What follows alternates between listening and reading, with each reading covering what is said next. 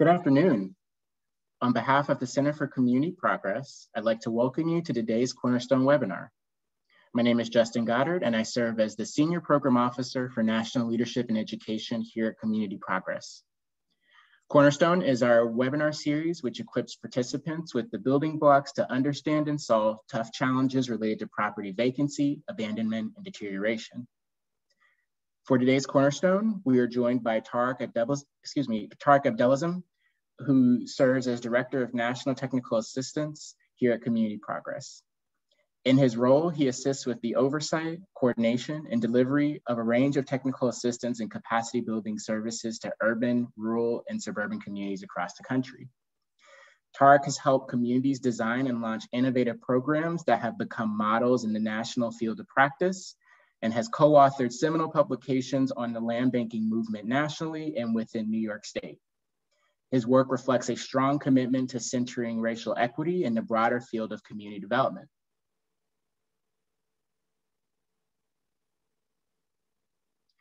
Before turning it over to Tarik, I want to mention that we will allow time at the end of the presentation to answer questions.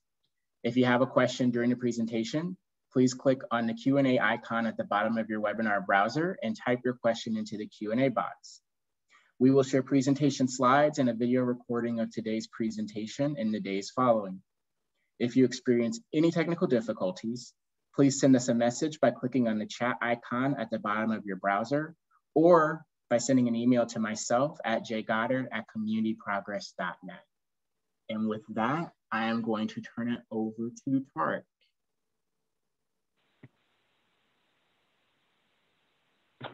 Thank you, Justin. As always, appreciate your excellence in organizing this Cornerstone webinar. It's great to be here with everybody. I am going to get us started here. So I typically am a walker talker when we do these presentations. So now that I am trapped at my seat, I have learned that all of that energy ends up going into wild gesticulation of my hands. So just bear with me as we get through this. It's great to be able to share space with everyone today and appreciate you chiming in. As Justin said, the slide deck will be shared with all participants. There'll be a recording available on our website afterwards, and whatever questions we can't get to today, I will do my best to answer as many of them as possible with some follow-up, and that will also be included. So a quick presentation outline. This really is a session intended as an introduction to land banks. So for those seasoned land banks practitioners, I'm sorry if I might bore you a bit, but this really is kind of as an opening into the field of land bankings, and the content is designed as such. So we're going to spend some time establishing some common ground. We're going to do an overview of land banks. Really, what are they? What are their roles? Look at, through a national scan, kind of highlight some of the common mistakes and where there has been innovation in the field. And then moving forward, particularly in the context of COVID-19, the strong desire for racial equity and an equitable recovery. We'll talk a little bit about what we're doing to meet that moment in support of all of your work. So I think since many of you are here, you know about Center for Community Progress. We were founded in 2010. We are a national nonprofit that serves as the leading resource to help communities address vacant, abandoned, and deteriorated properties. I'm going to talk a little bit about our approach in the introduction slide. So I'll just say we're, a nimble but crafty crew of about 20 employees. We have some place-based dedicated staff and capacity in both the state of Michigan as well as the state of Georgia. And then the National Technical Assistance teams provide support through the rest of the country. We also do a lot of educational programming, and we have boosted our capacity in policy and research. So when we say establishing common ground, I'd like to just talk about the approach that Center for Community Progress takes in working with communities on addressing problem properties, right? If we have to be very sensitive to the history of fighting blight in our country, because that lived experience has often been traumatic and tragic to people of color. And so as we're talking about land banks as governmental entities that are going to come in and be dedicated to addressing blight, we really need to be thoughtful and mindful about how we approach this and acknowledge this history. You know, at the start of the 20th century, there's many efforts at the local levels to actually institutionalize segregation through race-based zoning ordinances. I think there has been a very robust conversation in the last few years about redlining and the impacts that that had in shaping the trajectory of so many of our neighborhoods and the disparities that we see therein. Right? Redlining was federal governments providing guidance to local appraisers and assessors, really in which they would go around and characterize neighborhoods as to their riskiness for mortgage products. With the government playing a far more role in insuring mortgages, they really wanted to basically limit their risk. And that resulted in many neighborhoods being deemed hazardous simply by the presence of Black folks and immigrants. And so that you could see on the map here is one of those red line maps. Those neighborhoods that were redlined were basically, those folks were denied access to traditional mortgage property or mortgage products, which meant not only then was there a lack of private investment in those neighborhoods, but public investment was also redirected to those neighborhoods that were blue and green. At the same time, and this is kind of the pair to redlining, is as many developers started to build out large subdivisions in communities, there was similar policy that resulted in extreme unjust practices, and that the government would say that we will only insure these large development loans if the developer agrees to include race-based restrictive covenants on each one of those homes, which basically prohibited any of those homes from being sold to Black purchasers. So those two policies by the federal government locked folks into ghettos that were then and going forward many decades denied investments, experienced concentration of poverty. But at the same time, that policy then denied them access to neighborhoods of opportunity that we would call now. And finally, urban renewal. We're very familiar with this. A lot of in our communities can point to neighborhoods that were decimated and that work disproportionately impacted Black homeowners and business owners across the country and literally created physical instruments of segregation. When we do our approach, it's a data-driven approach as well. And there's three buckets of data that we work with communities on. One, we really need to understand parcel data, right? If we can aggregate, analyze, map, and better understand the indicators of distress, communities are in a much better position not only to tackle the systemic vacancy, but also prevent and be proactive kind of with an early warning system. So these key indicators, delinquent property taxes, code violations, code liens, utility shutoffs. Usually we say if water's been shut off for 6 months or more, you can assume that that's vacant. And again, aggregating all these data points helps incredibly at the local level and in your strategies. At the same time, we want to understand the market data. Now, we know that many of those unjust housing, lending, and land use policies did shape the trajectory of our neighborhoods with great disparities between them. And so there are many communities that have hot neighborhoods, hot market neighborhoods right next to, struggling or weak housing market neighborhoods. And it's important to understand those market conditions because we don't want to apply some of our strategies universally across all the neighborhoods. An aggressive traditional code enforcement practice may work very well in a strong housing market. It could actually exacerbate vacancy and harm vulnerable homeowners in weak housing markets. So we work with communities to design strategies, but also tailor them to the local market conditions. And the third bucket of data, which is the most important, is social data. What it means is really centering residents who are most impacted by vacancy and abandonment, not just in the design of the solutions, but also in implementation. Community progress takes a systems-based approach to the challenges that communities face from vacant and abandoned properties.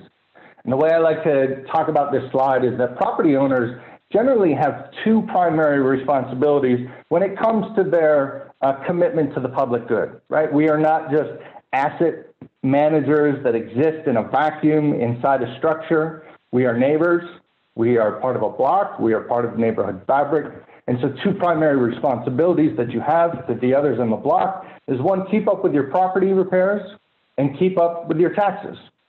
Now, we know that if somebody slips in either one of those responsibilities, It's not necessarily out of malfeasance or intentional neglect. It can very well be somebody living paycheck to paycheck that loses their job, that experiences financial hardship because of a sudden health crisis, right? So when we talk with communities about addressing this, it's so important that we make sure that there are equitable off-ramps of these systems, right? It's code enforcement and delinquent property tax enforcement are the two legal systems that we use in order to address and prevent vacancy and abandonment. And we just have to make sure that, again, there's equitable off-ramps. The goal always is compliance, right? The goal always is compliance. But where we do have vacant and abandoned properties or property owners that are clearly just being intentionally neglectful with resources, then we want to make sure that these systems work efficiently and effectively. In other words, these are the two pipelines by which a government has leverage in order to move vacant and abandoned properties that are harming the neighborhood through a process that we can then compel a transfer of ownership. Now, excuse me while I take a quick sip. There are many communities that want to talk about land banks, without really necessarily understanding that if these two legal pipelines aren't efficient and effective, then we're going to have a challenge of even building a portfolio of properties that the land bank can temporarily acquire and address. So it's really important. I'm seeing some Q&A, and I just want to make sure. Okay. And Justin, if I may, if there is a question that comes up clarifying just something that I said or something on the slide, please feel free to stop me. Otherwise, if there are broader questions, we'll wait to the end. So it's really important to understand the property tax enforcement systems and what are the options across the country, right? This is not an inconsequential point, because if we were to look at the entire inventory of land banks across this country, look at their portfolio, probably 85 to 90% of all the properties came through this property tax enforcement systems. There are many times in which once a land bank is created, all of the existing publicly owned properties are moved to the land bank. That's fine. But any additional properties, almost all of them come through this property tax enforcement system. Every state is different. We have to go in, understand the legal statutes, where there are barriers. Their systems are not always optimal. In fact, they're quite antiquated and challenging to actually move forward with land banks. But let's look at what happens with a delinquent tax lien. There are generally two options, and I have to be very broad here. Of course, there's incredible nuance in every state. But governments can do one of two things. They can either sell the debt. So maybe after a year has gone by and the tax bill hasn't been paid, the government can say, you know what, who wants to buy this debt, and go out to the private market and sell these at auction to investors. Basically, what the government gets in return is immediate cash flow, right? So if they have financial challenges, they need to keep the lights on at the park, pay for first responders, et cetera. They need that cash on a year-end basis. The problem is it transfers the incredible power of foreclosure over to a private investor. And so if we go back to that screen where we see that those pipelines basically don't exist in a community that sells tax liens. There can be few properties, but very few. Now, the other option is for the government to actually hold that debt for a year, 2 years, 3 years, again, depending on what the tax statutories and statutes and laws are in your state and what you're allowed at the local municipality. But generally, let's say they hold that debt for 2 to 3 years. Then they can actually pursue a foreclosure action through the courts, a judicial in rem foreclosure action.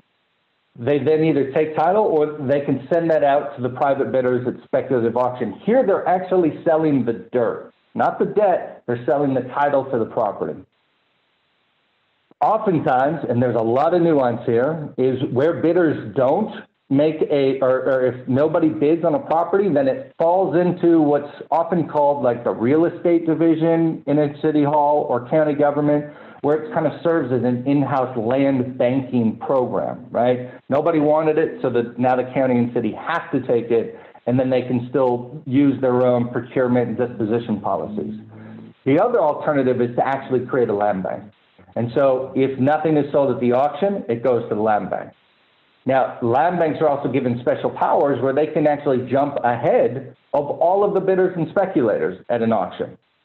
There are some communities that have decided to just ignore and eliminate the auction altogether. Two examples right here in New York, where I'm working remotely from, Syracuse and Albany.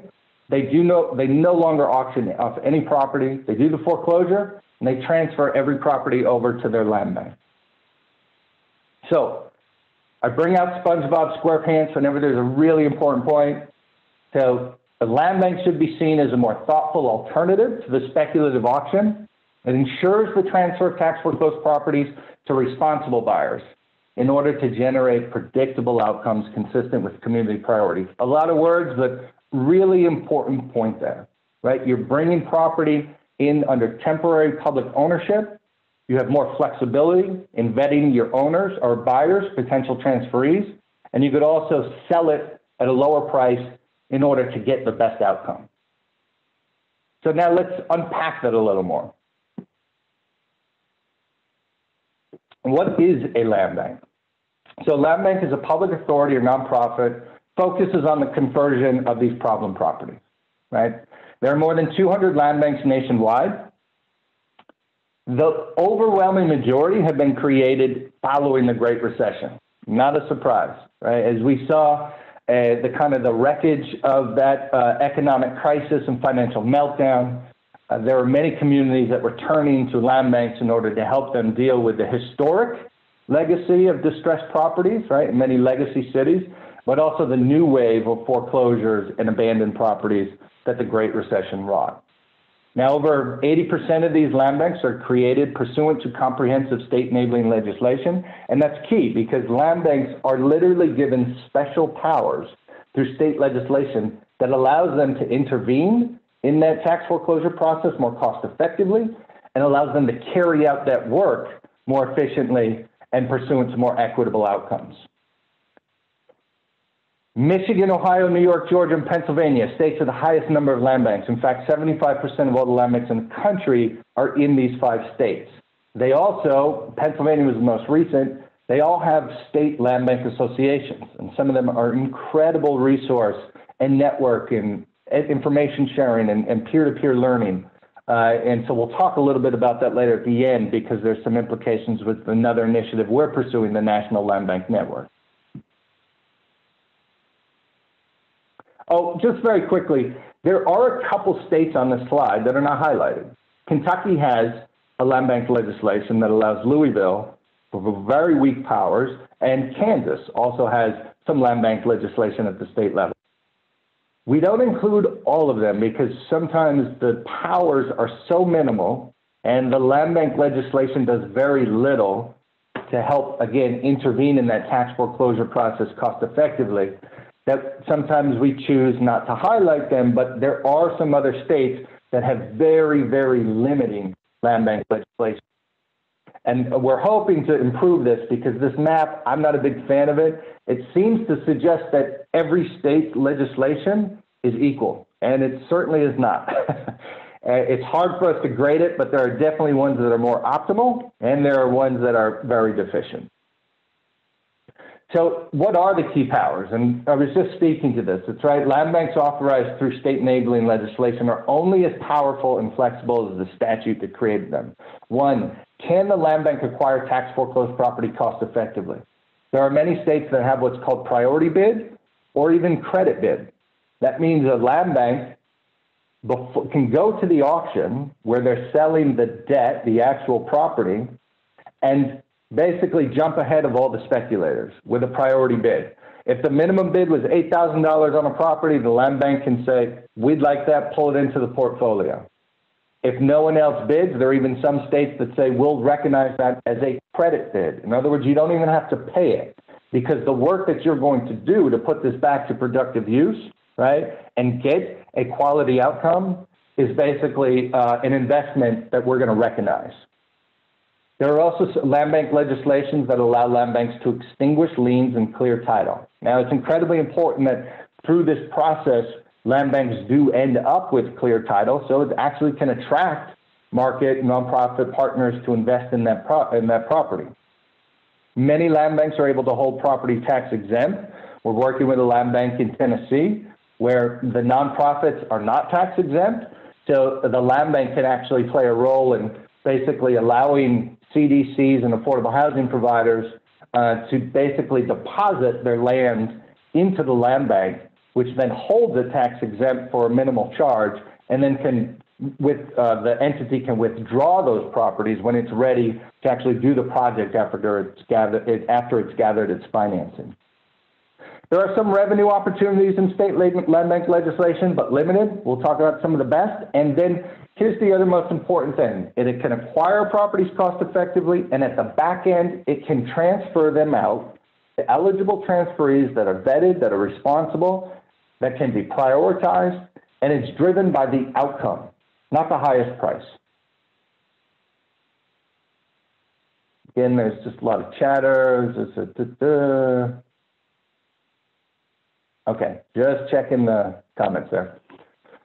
So when is land bank the right tool, right? What we always work with communities first and say, what are you trying to solve, right? Do you understand what the problem, the inventory of problem properties truly is? In many cases, it can just be that a more proactive and strategic code enforcement can address some of your challenges. So it's really understanding, the proper conditions that a land bank can be very effective. Is there weak economic conditions? Is there systemic vacancy and poverty? Is there one neighborhood that is wrecked by disinvestment, a pattern, a legacy of historical policies? Sudden shocks. It's no surprise that our organization was the merger of two organizations, one working in New Orleans after Hurricane Katrina and one up in Genesee County, Michigan, that one of those legacy cities that were dealing with deindustrialization, depopulation, right? So it's either of those economic crises or man-made natural disasters can create large inventories of vacancy and abandonment, in which a land bank could be a tool that could be very helpful. I always like to show this slide because it shows that land banks are not always a viable solution.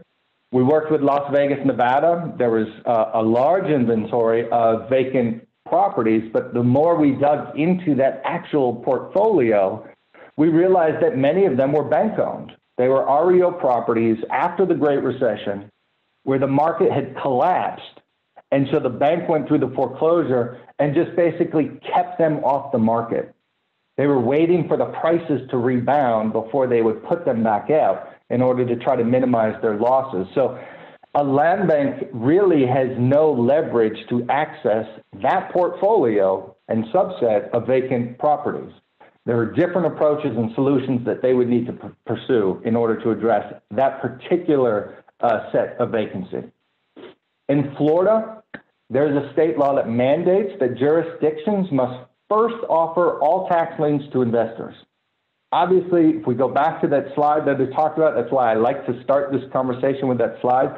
You could see then that it doesn't even allow for a pipeline of foreclosed properties to feed into a land bank. So we've had many communities in Florida call us, particularly after the Great Recession, right, when there was again a fallout and large degree of vacancy. And we said the problem is that you have a state law that mandates you do this, and so it really precludes your ability to move forward with an effective land bank.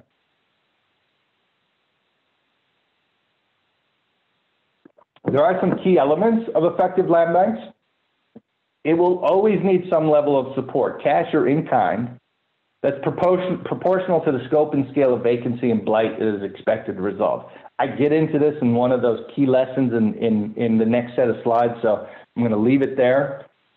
One of the key goals is recognize this is not about making money, right? I mean, if this was about making money, those properties wouldn't be there. The private market would have taken them. This is about maximizing outcome, and the more what we push is maximizing equitable outcomes. Now, if you look at the right here, these are all the keys. Like a land bank cannot operate in a vacuum. It is not a silver bullet. It needs to be connected to the tax foreclosure process, and state law needs to contemplate how that integration exists. It needs to be aligned with other blight strategies, right? There needs to be coordination among the housing and building code enforcement, among data analysis at the government, working with your residents and centering their needs, partnering with affordable housing providers and many others. And then I think most important, and it gets back to that history of government fighting blight, you absolutely have to make sure that all of your transactions are driven by policy, they're transparent, and that you're accountable, right? This is just critical. Land banks cannot, in even the slightest, even be perceived as operating in secrecy or without, the neighborhoods, the neighbors in the neighborhoods that you're working in. It's just so important that you maintain and constantly build that trust with those whose your work is inevitably going to be involved with on a day-to-day basis. Now, partnerships are required, right? A land bank clearly is going to be pulling in a bunch of real estate assets, so it needs folks that can actually repurpose those assets. And if we just look at vacant land, you can see there are many local groups that are interested in urban agriculture, from community gardens to large-scale urban farms and enterprises, from pocket parks, those who want to ensure that every child has access within half a mile, access to green space and pocket parks, expanding or selling some of these vacant lots to homeowners or property owners immediately adjacent to expand their yard. Obviously, climate resiliency is a huge concern. So how can vacant land be repurposed for green stormwater infrastructure or in other ways to improve resiliency? And then, of course, infill affordable housing. The land bank does not do all this. The land bank should be considered more as a broker of land on behalf of the public, right? That is going to ensure, again, predictable outcomes with responsible owners with goals that meet the community priorities. How are land banks funded? Not sufficiently. This remains one of the biggest challenges for land banks. Obviously, this inventory, again, because of financial or legal barriers or because it is within a weak housing market, does not necessarily attract the private market. There is always going to need to be some public subsidy and investment in order to turn around and the large economic conditions of these neighborhoods that can then eventually attract the private investment. There are some within the legislative, state legislation where some of the tax proceeds from a property that went through the land bank can go back to the land bank for 5 years. That's this tax recapture 550 provision. Again, it doesn't generally generate a lot of revenue, but it's something that helps. Typically, it really has to be through local governments, through foundations, through philanthropic support, through grants, and we'll talk a bit about some of those key funding that we've seen the last few years.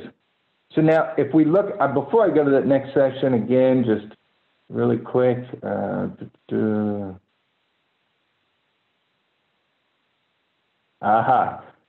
Folks, you're getting to some of the slides later, so that's good. I'm going to wait to answer those then. It's important. Let's just look at the largest inventories in the countries. These numbers were of 2019. Last year, we know, unprecedented, traumatic, tragic. We kind of had a pause with a lot of our conversations and engagements, giving folks grace and space to deal with the urgent priorities in their community. So sorry that this information is a little outdated, but given most places also had a pause on tax foreclosures, they're probably not too far off, but you can see it varies widely from 100,000 in Detroit land bank to 500, 1,000 in New York. I would also say that there are many land banks. The rest of them are just, while there might be a few more in the 500, 800, 300, the overwhelming majority are below 100. Some of them just have 3, 5, 10, 20. It really also depends on, again, the scope and scale of the blight that they're trying to solve, as well as their capacity and access to resources. Now, one of the reasons why you see such large numbers here is because some of these, particularly Michigan, Ohio, they had access to hardest hit funds, which was part of the Restore and Recovery Act. This is after the Great Recession. It's so far, and now we're talking American Rescue Plan, so sorry. But after the Great Recession, there was some money peeled off to go to hardest hit funds. It was primarily to help homeowners stay in their home, to help rewrite their mortgages, refinance them. But then it was also, demolition was made an eligible activity. And so Michigan, Ohio, and others carried out very large-scale demolition campaigns dealing with a long-standing inventory that they never thought they would be able to address for decades. And so that's why you see some of these large numbers, because they pulled those properties into their inventory after demolition. So one of the things that we like to do is just talk about what are some common mistakes, particularly when we get calls all the time from communities. We want to start a land bank, we want to start a land bank, and those that move forward. One is, make sure that you have a clear understanding of what the problem is you're trying to solve. Again, is it extensive? Is it something that can be dealt through other tools and systems? Or will a land bank actually be incredibly helpful in addressing these? So these get back to the data points that I was talking about earlier. You do not need a robust software platform that is going to aggregate all these data points. Now, there are some products out there that are helpful, but just pull folks together from different departments, share spreadsheets on a piece of paper. Some of this work can start in those conversations, just with interdepartmental communication and talking about which properties are causing the most harm. Now, there is a great example, Cuyahoga County Land Bank, where they're pulling together all of the different market data, parcel data, social data, and they actually use this then when they have this large inventory of tax foreclosures, 20, 30,000, whatever that may be across the county, and they can only move forward maybe 1,000 because of capacity. They use this system and have conversations with the land bank and other stakeholders as which 1,000 should we prioritize. Obviously the ones that are causing the most harm, but also where there might be strategic neighborhood redevelopment activities or community interest about urban gardening, et cetera, where the land bank can help advocate to move some of those parcels forward in a very positive manner. The second one is, if land banks don't fully understand what they want to do and then communicate that to the community, others will tell the story for them. Right? So it's really important to always make sure that the land banks themselves are communicating clearly the role they can play and the goals that they've prioritized. Albany County Land Bank has done an excellent job with an incredible website. They're constantly hosting community forums. When it was allowed before COVID, they were having even workshops on site of land bank properties about how to apply, about rehab dollars that might be brought to bear. So just an example of constantly communicating with those they're serving in order to ensure that there's trust and there's an understanding of their roles and goals. The third one is this myth of self-financing. We get a lot of requests. We want to create a land bank, and we just might need a little bit of startup money, but then we'll be fine after 2 years. I just tell people with a very sobering assessment, and please do not assume that this is going to be a self-financing endeavor. Again, if these properties had value, if you could extract profit from them, trust me, the private market would be there, either the good ones or the bad actors. These always need some level of public investment, particularly if you want equitable outcomes. The more equitable your outcomes, the more public investment will be needed. And equity has value, and it should be recognized as such. I'm going to jump to the next slide. One of the best solutions in the field is Ohio's statewide funding solution. It was included in their 2009 land bank enabling legislation with a lot of foresight, some great work by folks on the ground there in Ohio. And it basically allows them to commit 5% of delinquent fees and taxes to a dedicated fund that goes towards, that can then, a portion of which can go towards land banks. Now, land banks in Ohio can only be created at the county level because tax foreclosure and enforcement happens at the county level. So it makes sense that that's where land banks needing to be integrated into the tax foreclosure system are allowed to be created. And over 2/3 of those, I believe, have authorized or made the full commitment of 5% of DTAC. This is a large sum of money for some of these land banks. Cuyahoga County, again, they anticipate about $7 million annually from DTAC as they prepare their budgets. And I looked at 2019 and 2020, it was the same amount that they're budgeting. This is a huge sum. I know folks out there, if there are land bank practitioners, you were like, I wish I had access to $7 million annually. But that is also why we see some great innovation happening in Ohio from land banks, is because they're not having to chase the dollars. They can actually dream big, innovate, and chase creative partnerships. Hey, Tarik, before you go forward, there was just a clarifying question from Patrick Anim about Ohio land banks. I think in particular, he was looking to see if there was a current list of land banks in Ohio or any information. I think Mary may have had the same question around Ohio land banks. Yeah, thank you, Justin. So the Western Reserve Land Conservancy has a program, the Thriving Communities Institute. Incredible. They are basically the hub of a lot of the land bank activity. They do have a running list of all the land banks. They have a land book playbook. I'd also call out that Ohio has a land bank association led, and I think if you would just Google Ohio Land Bank Association, you can get their website and they have additional resources there. So a common mistake, number 4, is just, again, it gets back to that, and I sound like a broken record, but I'm telling you, we've seen it in the field and it has caused problems. It's, again, recognizing that there is history, very sensitive history, that there's reasonable fears of folks, particularly people of color, where, unfortunately, not coincidentally, a large inventory of vacant and abandoned property typically exists in a community. You have to approach this with a lot of care. You have to be seen as a genuine partner and authentically engaging in that neighborhood. Otherwise, the fears that they have are incredibly legitimate and absolutely reasonable, and we need to repeat the mistakes of the past. One of the ways in which some land banks are doing that, there's community advisory boards, and I'll tell you, this is one of the harder aspects of land banking to do genuinely and authentically.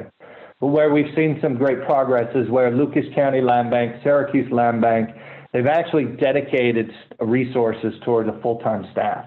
So they have a director of community engagement. They've lifted up as worthy of that kind of investment, serves as a great liaison to all the neighborhoods, and is just a great way to show that commitment to partnerships with residents. Again, don't go it alone.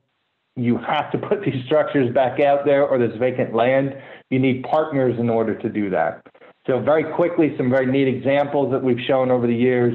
Macon-Bibb County Land Bank, over probably 12, 13 years, this partnership in a historically African-American neighborhood. It also had a lot of historic buildings in it, is experiencing disinvestment, and they used a public housing investment as kind of the catalyst for a deep and diverse coalition focusing on this neighborhood, where even the institutional anchors played a role with providing home ownership grants to all the employees, the lower income employees at the hospital, at the university, where they could be a part of that neighborhood and rebuild that fabric. The results have been great. It did not result in displacement. There was inclusive practices thought in proactively. And so it was just a great way of kind of also that we need patience and persistence and partnerships, right? I mean, that's how this work is done. Again, one of our innovators in the field, just because they have done some great work with housing partnerships, they recognize that a lot of nonprofits in the area serve folks in need, but where housing was also an issue. And so we're having kind of a housing first, right, approach. It is how can they work with some of these nonprofits, ensure that the clients they're serving have stable housing, which can only then improve the work that they're doing to support them in their lives. So they've worked with nonprofits for women in crisis, domestic violence victims, women who are justice involved and transitioning from incarceration, for veterans, for refugees. Just a great partnership recognizing that the land bank is broker of massive inventory of assets, and there are nonprofits serving a large population of people in need, and connecting those two certainly is resulting in improved lives and more equitable outcomes. In Huntington Land Bank, a great partnership with a local nonprofit that was working again with justice-involved individuals returning from prison.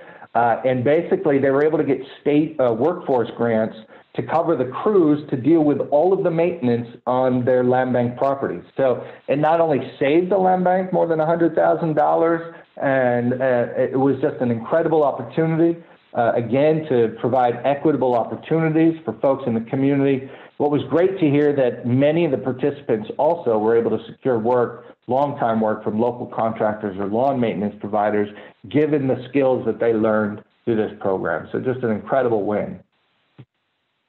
So moving forward, you know, we always say that there needs to be some strong focus on establishing dedicated funding streams for land banks, right? Land banks maybe 10 years ago were seen kind of as this, you know, transactional entity operating on the fringe of community development. And now we're seeing land banks, you know, after 10 years really shifting to this transformational role at the center of community development. We see a lot of opportunities with land banks and community land trusts, supporting inclusive communities. There's a lot of effort now that we've seen those large-scale demolition campaigns in communities like Ohio and Detroit and in other areas where there's large swaths of vacant land, is what do we do with this massive inventory of vacant land? How can we turn this into a permanent asset for the communities? And then better evaluating impacts and outcomes. This is what the field is really discussing now. So very quickly, and then we'll close up. Saw folks talking about land banks and CLT partnerships. We have been working with our counterpart at the national level, Grounded Solutions Network, and they also maintain kind of a community land trust association or network. And so by partnering together, we've been working in different communities where we're building stronger partnerships between land banks and community land trusts. These are just a few of those examples. We've also recently, this last year, outside Pittsburgh, in Allegheny County, there's another partnership, and we're exploring another partnership in Buffalo, New York. So the key here for me is that, you know, again, equitable outcome, it has value in and of itself. We can't keep saying we want to, you know, address racial equity, that we want to truly deal with the disparities in wealth and opportunities if we're not willing to invest in that. So what is community progress doing to meet this moment?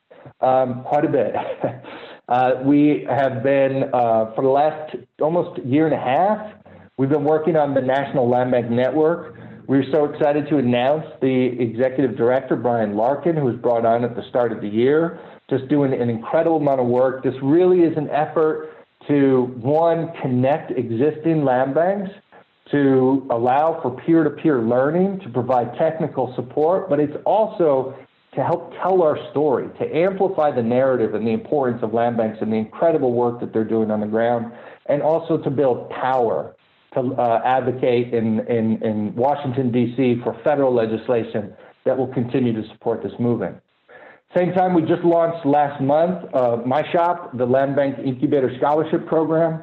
So this is really to help new land banks or states that do not have existing land bank legislation that want to pursue new state enabling legislation. So feel free to go to the website there, check out whether you're eligible. This scholarship would provide free technical assistance to those applicants that we deem are really highly competitive and show promise of success. And the application process is a rolling application. So feel free, if you are interested, to pursue that once you start building a strong local commitment towards those goals. We're also communicating opportunities. You know, we recently posted about all of the federal aid that is coming to all 19,000 unit governments across this country. This is separate and apart from all of the other buckets of funds as part of the American Rescue Plan. But there are dedicated awards going to each municipality. We've been working with land banks across the country to start to encourage them to be part of those conversations, because just as we saw with the Great Recession, there was obviously immediate needs to stabilize and secure folks. Just as with this pandemic, there's absolutely immediate and urgent needs to help tenants, landlords, workers, small businesses, employers, right? But there's also going to be that fallout of properties that come in year 2 and year 3.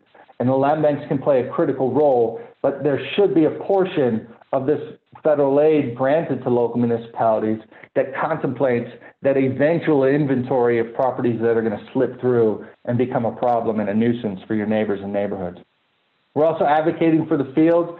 Been working our policy team, our policy director, team of one, Rob Finn's been doing some great work with many of our congressional partners.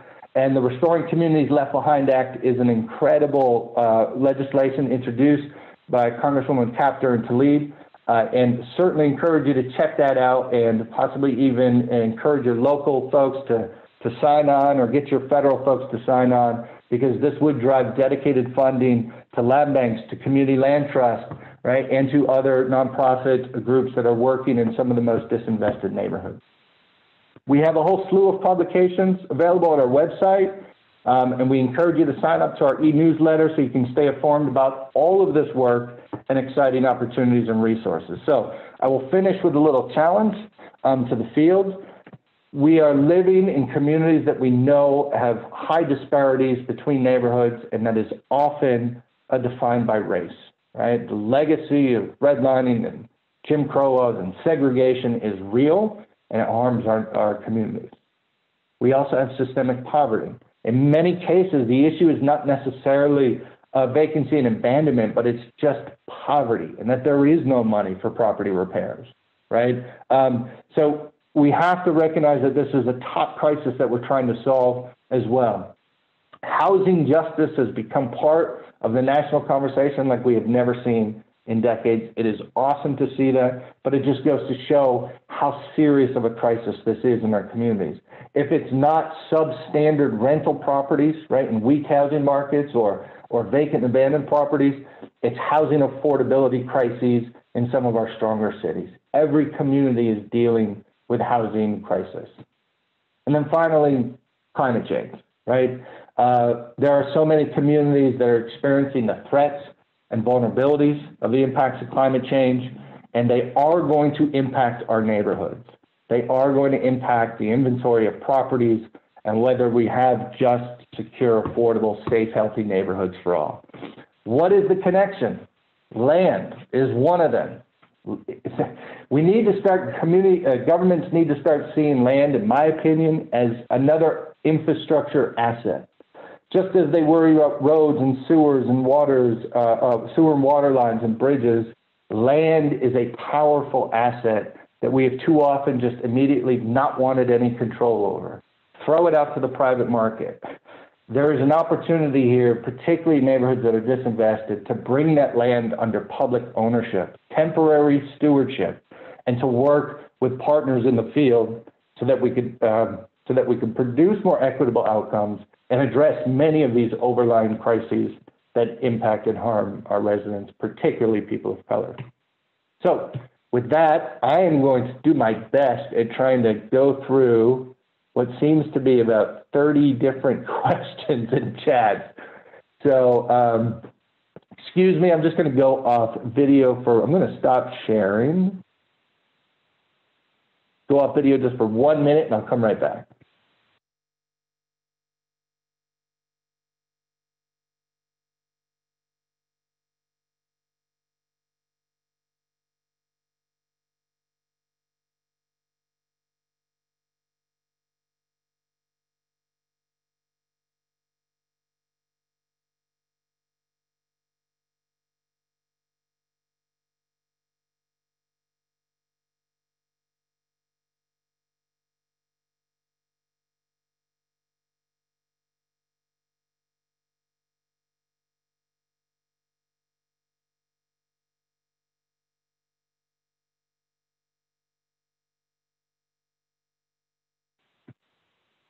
Okay, there's a lot of questions about basically what should communities do next if they think that the land bank could be helpful, or if the state doesn't have land bank legislation, what can they do?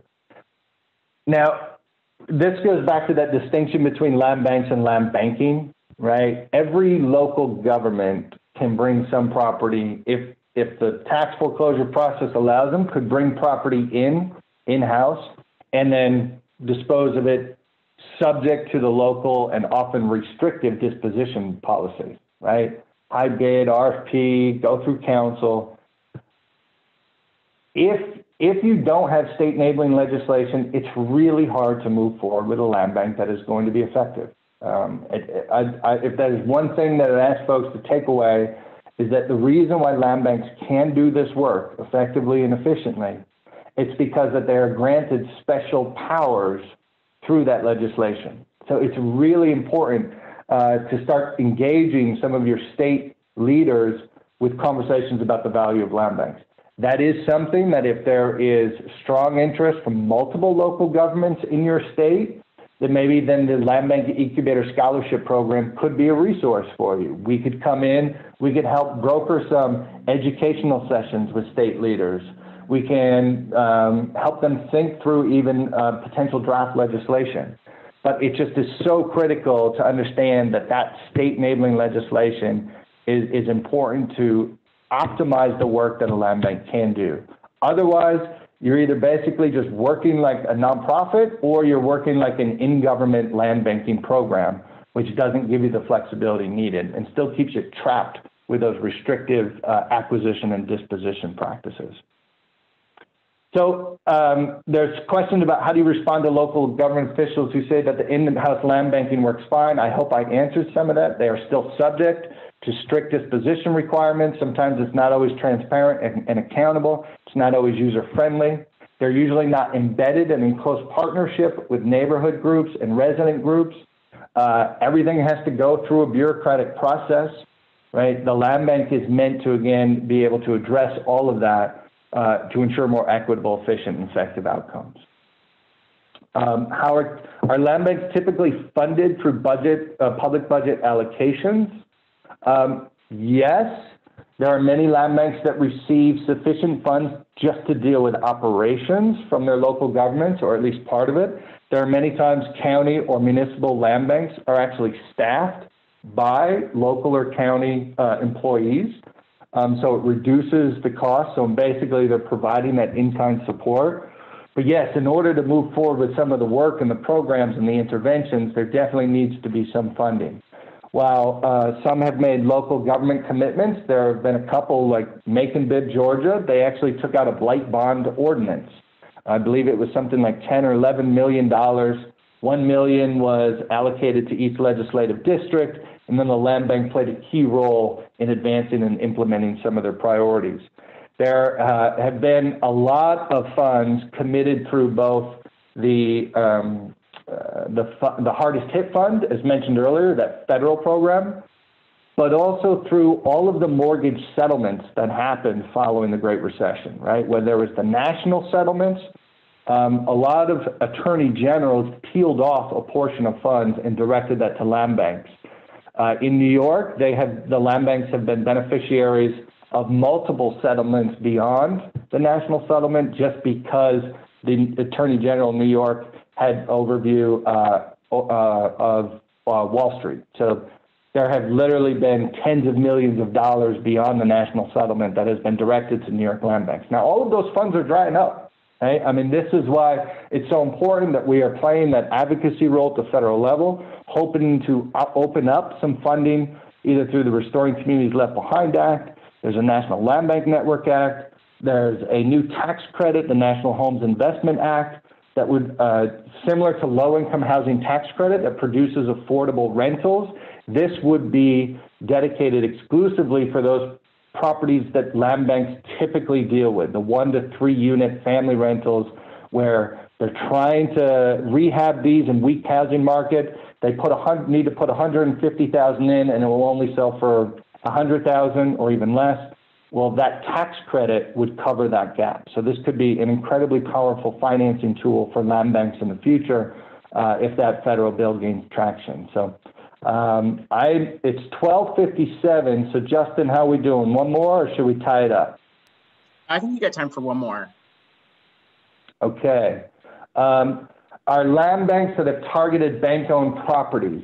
Yes, there have been some that, following the Great Recession, that basically made some excellent partnerships with local banks, and they were able to take some of the properties as well, and some of those properties came with cash dollars.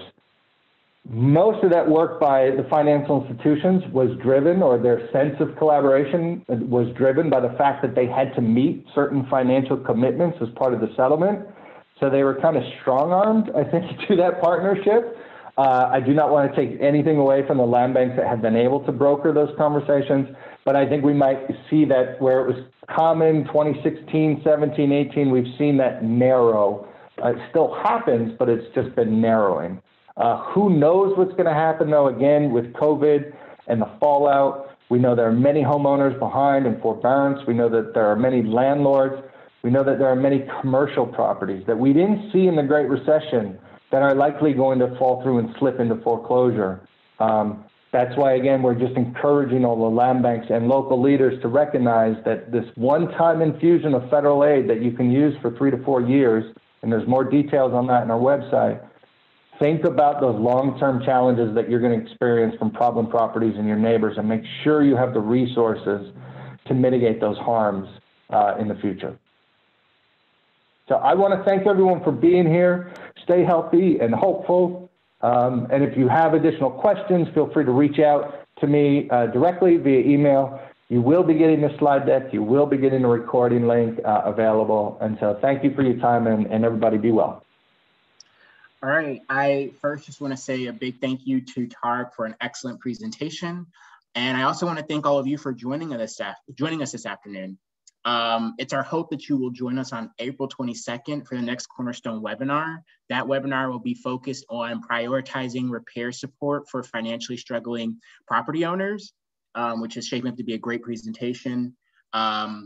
As always, please visit our website for more information on this and other upcoming webinars, and I hope that you all have a great afternoon.